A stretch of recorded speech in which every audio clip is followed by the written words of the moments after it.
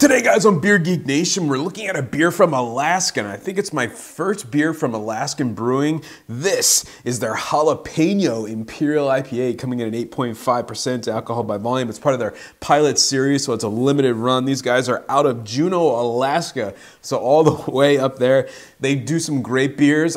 We can't get them locally. I had to order this one online. They're always kind of out of sight, out of mind for some reason, but I saw Jalapeño Imperial IPA, and I was like, yes. I love pepper beers. I love habanero sculpin. It's one of my favorite beers, so I wanted to give this one a shot.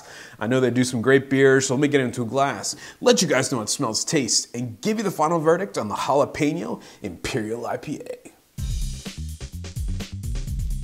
All right, guys, so the aroma on the Alaskan Imperial Jalapeño IPA. Oh, that's awesome. Big pepper skin. You get that pepper heat.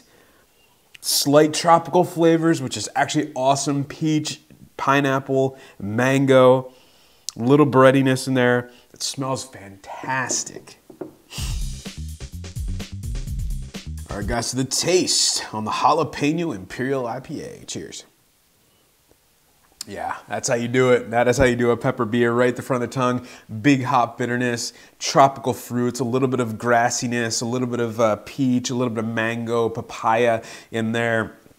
Definitely getting the flavor of the pepper skin, middle of the mouth, more hoppiness. There's a nice malt backbone to this one too. A little bit of a, maybe like a candy type of sweetness in there, a sweet kind of breadiness to it. A little bit of pineapple in the flavors there, a little bit of a residual pepper heat, lots of pepper skin, not too hot at all, pretty dry finish in the aftertaste, getting a little bit of that residual pepper heat, definitely there. You know it's a pepper beer, that pepper skin kind of living in the back of the throat, a little bit of almost a mango type of sweetness in there. It's not overly hot at all, it's not overly hoppy at all, it's just a really nice blend between the peppers and the hops and the malt. It just works, it's great stuff.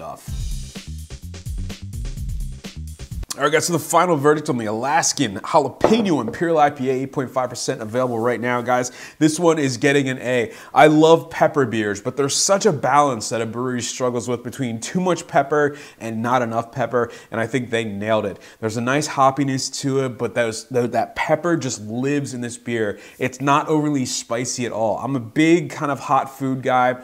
I think they could crank it up a little bit more, but I would understand that'd be too much for most people. You get the pepper skin more than anything, a little bit of char, that fresh pepper, a little bit of heat, but it really helps to kind of clean the palate, accentuate some of the hops in this one, which are more of the tropical flavors rather than like a West Coast style. It's got so much going on. It's just a great beer. Really glad I tried it, kind of pulled the trigger on this one. Definitely check it out if you like hot foods, if you like pepper beers, if you like habanero sculpin, definitely check this one out. It's awesome, awesome stuff. Getting an A for me. And remember, folks, life's too short.